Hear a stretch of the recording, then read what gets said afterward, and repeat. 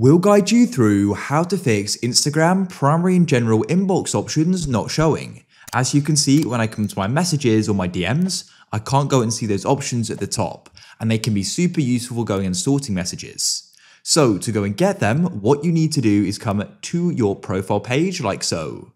Then what you need to do is go to the top right and click on the three lines to your settings and activity.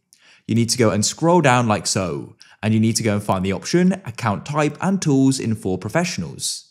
To get them, you need to have a professional account.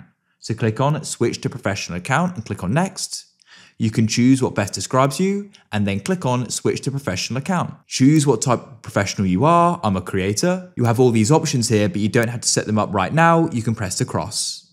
Now, if we come back to the home page and I go and swipe across, you'll go and see I've got primary, general, and then requests. Then what you can do is go and swipe across on a message and you can go and move it to a different inbox like so. If you found this useful, then leave a like.